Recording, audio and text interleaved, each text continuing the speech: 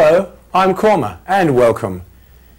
In this series, we're going to show you how to cook a wide variety of international vegetarian cuisine from over 30 countries. And in this edition, we're going to show you how to prepare the second in this series of 3 Indian feasts, including yellow rice, Rajasthani spicy dal stuffed bread, urad dal puri, and date and tamarind sauce. So let's begin. I thought we'd start this show by showing you how to prepare a wonderful, simple to prepare yellow basmati rice. Basmati rice is not a brand name, but a variety of fabulous long grain rice from India. Beautiful milk white grains that are 4 or 5 times as long as they're wide with little pointy ends, but it's also very aromatic. It's one of the world's most aromatic of rices. In fact, it's favoured by all the world's chefs as being a #1 quality rice. Actually, there's 3 varieties of basmati rice that are exported from India. 2 of them are from India, actually, from Dehradun and from Patna. They're 2 very famous varieties. And there's 1 type of basmati rice that comes from Pakistan. Either way, this rice has been cultivated in the foothills of the Himalayas for thousands and thousands of years. And it's been cooked the same way all that time. I'm going to show you now how to make a very simple batch of basmati rice, flavoured with turmeric and a little salt. Let's have a look at our ingredients over here. We've got 1 cup of basmati rice, 3/4 of a teaspoon of salt, 1/2 teaspoon of turmeric powder, 2 tablespoons of ghee or clarified butter, 2 tablespoons of chopped fresh green coriander leaves, and over in our pot we have 2 cups of water which is coming to the boil. First thing we're going to do is to add our turmeric powder and our salt to our simmering rice. Let's add our salt and our turmeric powder. Give it a bit of a stir around. Now we're going to wait for our turmeric and salt and water to come to the boil. And then this is going to be added to our grains of rice, which we're going to roast up. Over here in my beautiful mortar and pestle, I have some fresh turmeric root. Well, it's actually dried turmeric root, but most people don't see turmeric in this form. I'll pull out a little piece and show you. See, this is a broken up piece of a large root, which I purchased from an Asian grocery shop. Whole turmeric root itself is actually very, very hard, like rock. I'll show you some. This is the whole turmeric root here. It's quite an interesting looking root. It's actually the rhizome from the plant, which is known as Kurma longa. And the powdered turmeric over here is made by putting the whole turmeric roots, after they've been dried out, in a big machine and grind into a very fine powder. And that yellow powdered turmeric is, as I said, very much used in Indian cuisine, not only for giving a very delightful yellow colour. It can be used internally by just simply eating food cooked with turmeric, or it can be applied on the skin if you have any skin problems, boils or problems like that. And it's actually one of the most effective remedies for acne. In fact, if you eat food that contains turmeric, you won't ever have any problems like that. So it's actually very, very nice, not only for taste but for one's health. So let's begin by roasting our rice over here while our water's coming to the boil. Let's turn on our flame here, like so. And let's add our little bit of ghee or butter to our pan. And as soon as the ghee melts, which should be in about a second or 2, we add our rice. Don't forget, this rice has been washed and drained and allowed to air dry. Now we need to saute it for a few minutes. Sauteing is very important. This makes sure that all those individual grains of rice that you're cooking will end up fluffy. Of course, you already have an advantage, and that is that you're using basmati rice. I've rarely seen a batch of basmati rice ruined. I've even seen cooks that know nothing about cooking rice come up with a perfect result. Basmati rice actually ensures a fluffy result, and sauteing it makes it even better. So we're sauteing our rice grains now until they go a whitish colour, and I like to do that simultaneously to the pot of water coming to the boil. Another secret of cooking a good batch of rice, and I've had experience cooking like 100 cups of rice at a time, and you have to be really sure you know what you're doing, is to make sure that the water is boiling at the same time as you add it to the roasted rice. So even if the rice is simmering a little bit, just before you add the water to the rice, bring it to a full boil. So that's what we're doing now. I brought it to a full boil.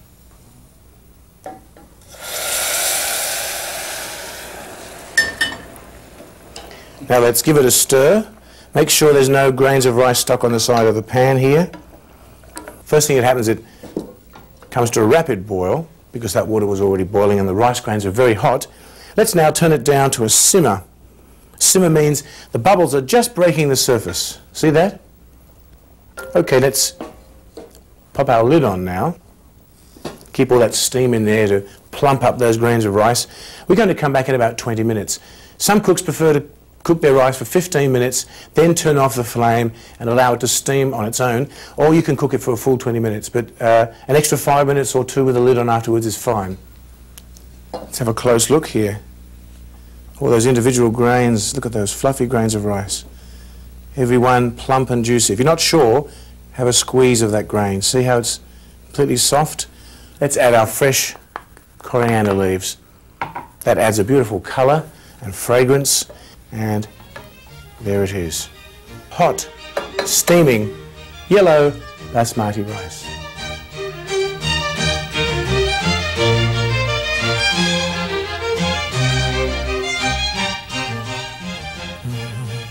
Just cleaning up here for our next recipe.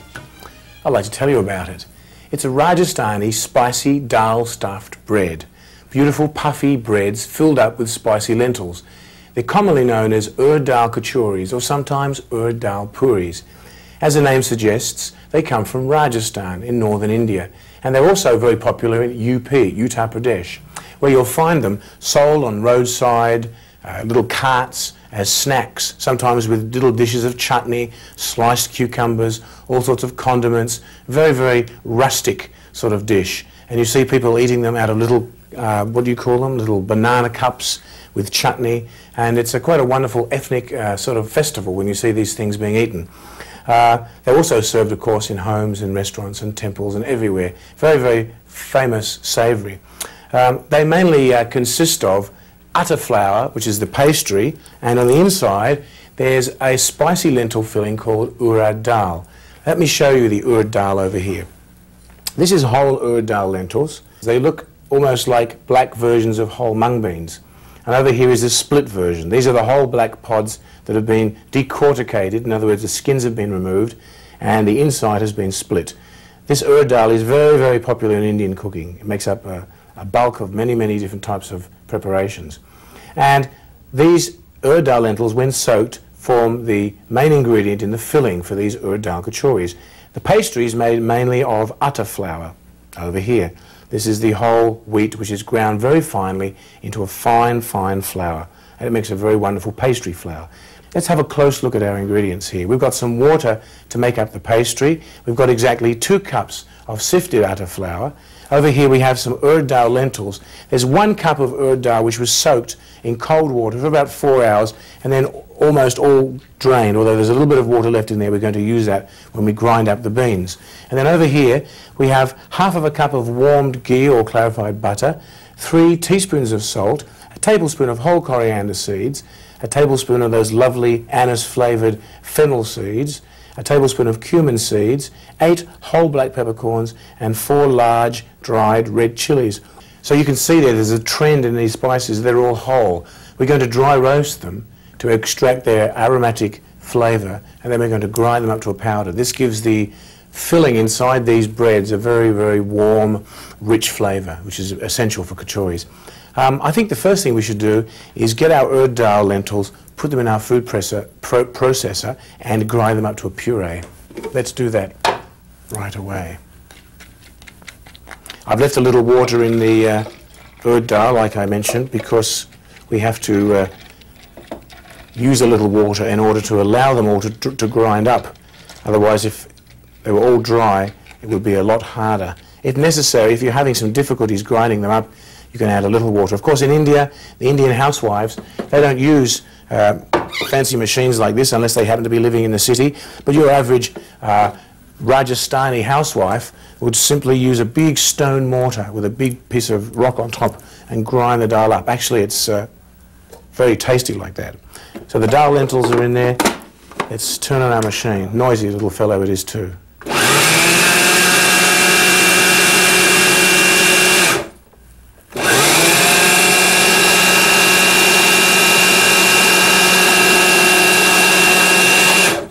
There we go, pureed. So let's extract our urd dal from our blender into our bowl. That was pretty painless. Take our bowl over here. Next thing we're going to do is dry roast our spices. So let's pop them in our frying pan over here, shall we? First of all, we're going to turn on our flame, like so,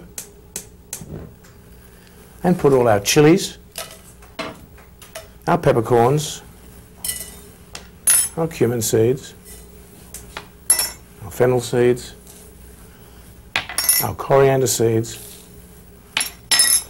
that's all, into our frying pan. And we're gently going to roast them with a wooden spoon here for however long it takes until they start going a golden colour.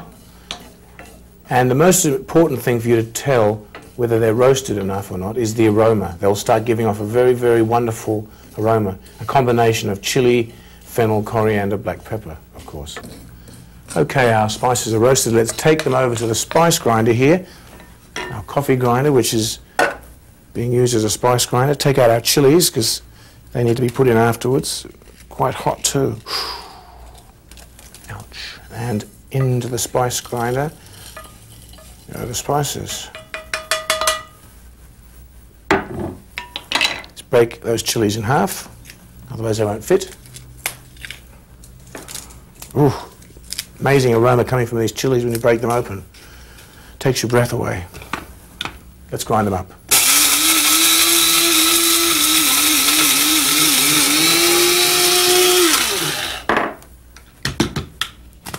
Ooh, look at that. Wonderful.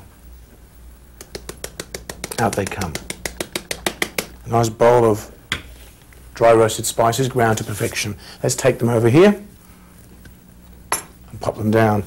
Next thing we're going to do is saute our urd dal puree in our wok, and we're going to add our spice powder and we have our filling ready to go. Let's start by putting in some ghee. Put a teaspoon of ghee in our wok. Let's heat it up. Pop in our urd dal.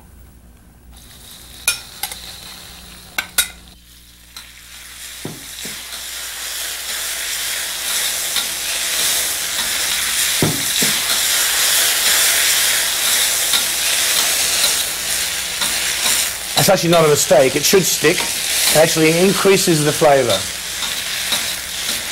Once again, there's another wonderful flavour coming out of the wok here. Sautéed urd dal has a really wonderful, hard to describe, a sort of a herbal flavour. Our urd dal filling is starting to stick now, as you can see. That's actually excellent. This gives it a wonderful flavour, an unparalleled flavour, which can't be duplicated if you don't let it stick. So allow it to stick, even spread it out a little bit, like so it sticks more. Oops, keep it inside the wok if you can. Now let's add a teaspoon of salt, our ground spices,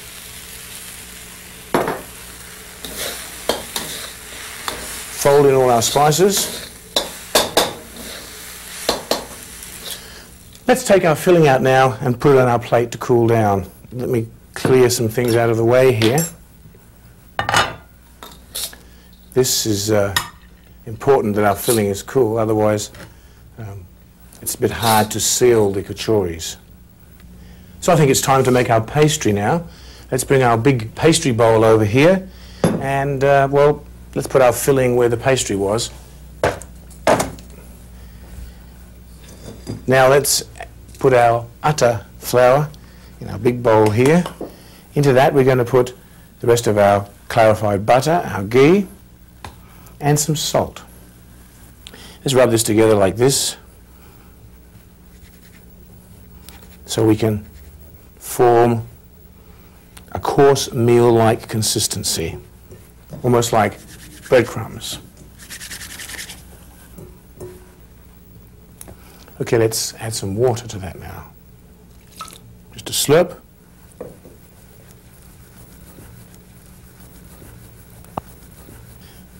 A little at a time is best.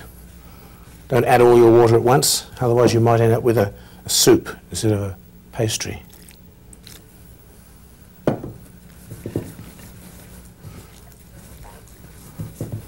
A good dough, you should be able to gather all the little morsels of flour together in one big lump and, practically speaking, clean the whole bowl out with that big lump of dough, like this.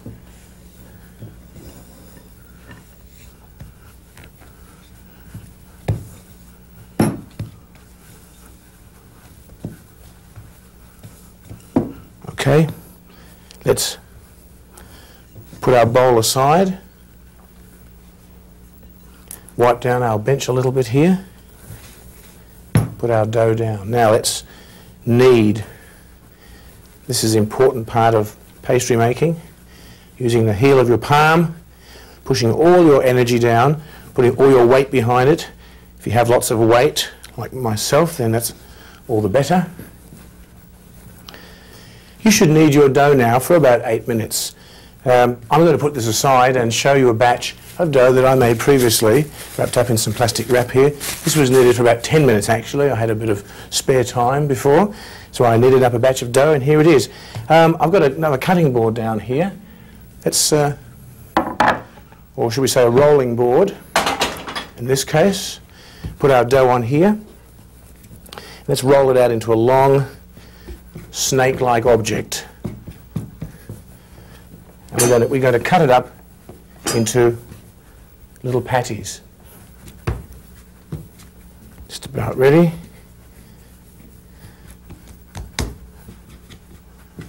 Okay, let's take our knife, cut it in half.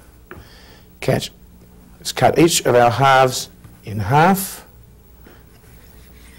and cut each of these pieces into 5.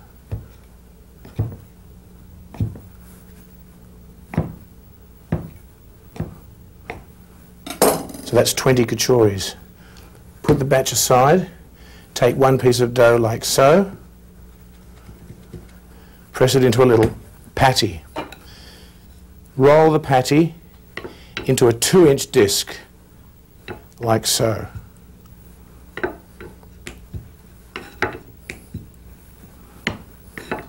Put that aside. Let's reach over and get our filling. And 1 teaspoon. A nice spoon of filling into the center of your kachori, like so.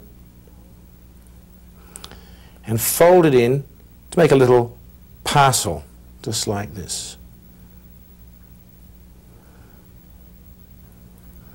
Now we turn over our little parcel, press down with the palm of our hands, and very, very gently roll, roll, roll with our rolling pin. This is an Indian style rolling pin, by the way, which is just perfect for making kachoris.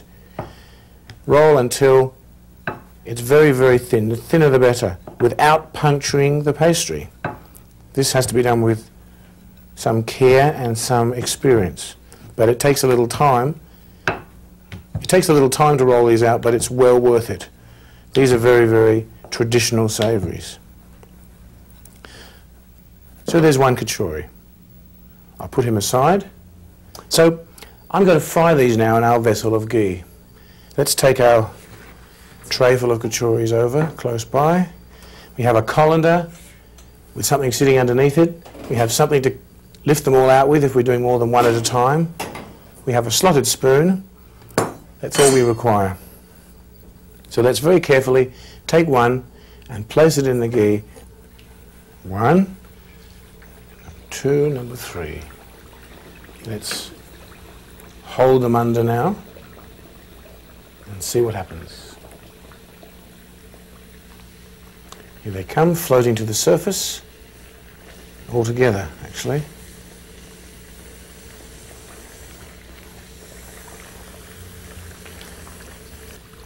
Now they're floating around and gradually going a golden brown colour. Okay, these kachoris are done.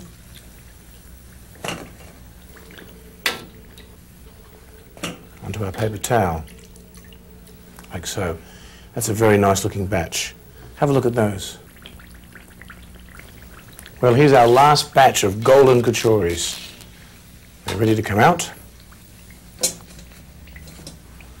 And we're going to now pop them on our plate with a beautiful batch of chutney. Now, I think the most suitable combination is kachoris and date and tamarind chutney. This is one of my favourite combinations.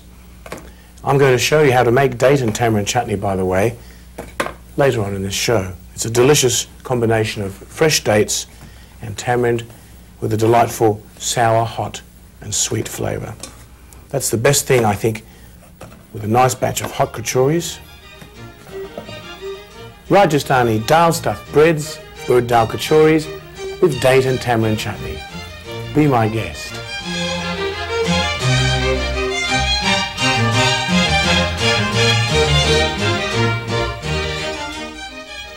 I'm going to show you now how to make that lovely date and tamarind sauce that we served previously with the kachoris. It's a very lovely, sweet, sour flavoured sauce made primarily of tamarind and dates. I've got here a few of the lovely ingredients that we're going to use for our chutney. This is tamarind. I've got 3 types here to show you. This is the original form of tamarind. It's a very sour fruit which grows in tropical countries. This is the pod, and inside we have that lovely sour fruit. Inside the fruit there's more seeds. And when it's refined somewhat and the skins are taken off, you can purchase tamarind like this in blocks. You can also purchase tamarind like this in its concentrated extracted form. Either way, it's used for a variety of sour dishes in Indian cuisine. It's actually very popular throughout India and also in parts of Asia. Let's have a close look at the exact ingredients here for this batch of date and tamarind sauce. We've got 3 tablespoons of that dark tamarind concentrate. This is actually the instant tamarind out of a jar which you can buy at any Asian grocery shops. It makes it very easy to make this sauce in an instant, practically speaking. We've got 2 green chilies that have been seeded and minced. They're medium hot. We've got 1 1/4 cups of boiling water which is on the stove, half a cup of chopped dried dates, 1 teaspoon of minced ginger, 2 tablespoons of brown sugar, 1 teaspoon of garam masala, which is another type of combination of spices, half a teaspoon of that chaat masala, and 2 teaspoons of salt. What I'm going to do now is to put all of this in a food processor. This is actually a very, very simple to prepare chutney, as you'll see. It's sort of a cross between a chutney and a sauce, actually. Let's put our dates in here. In India, this will be done in a big stone mortar, but of course we have our food processor, which makes life a little easier. In goes our green chilies. There's a special flavour that green chilies have which can't be duplicated with the powdered stuff, powdered chilies. Fresh green chilies have not only a hotness, but a beautiful, fresh flavour also. The salt, chaat masala, garam masala, and of course our tamarind concentrate. There we go, 1 big lump of tamarind concentrate, and our 1 1/4 cups of water which has just come to the boil. That's going to juice it all up a bit. Let's put on our lid, the machine here, give it a blast.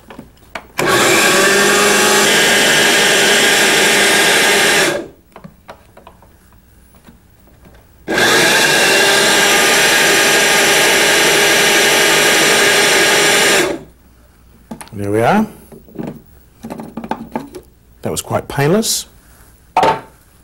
What we're going to do now is to take it out of our food processor. I can tell you this really smells wonderful. Put it in our pot. This is the pot that we had the water boiling in.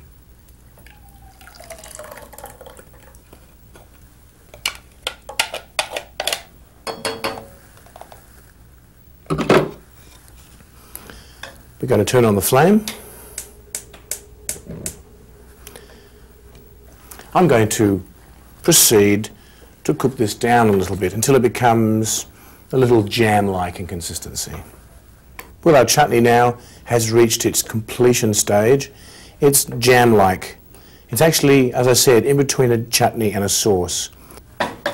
So I'm going to place it in my bowl here.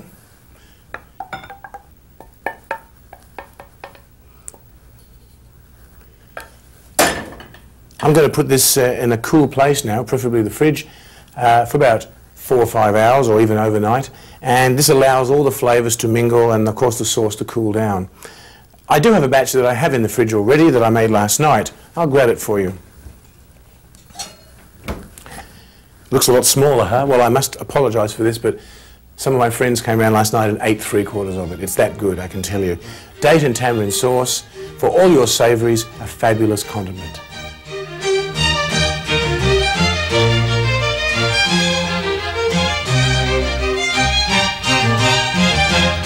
Well, that's it for this edition of Cooking with Kurma. I do hope you'll enjoy preparing these dishes as much as I've enjoyed sharing them with you. Happy and healthy eating.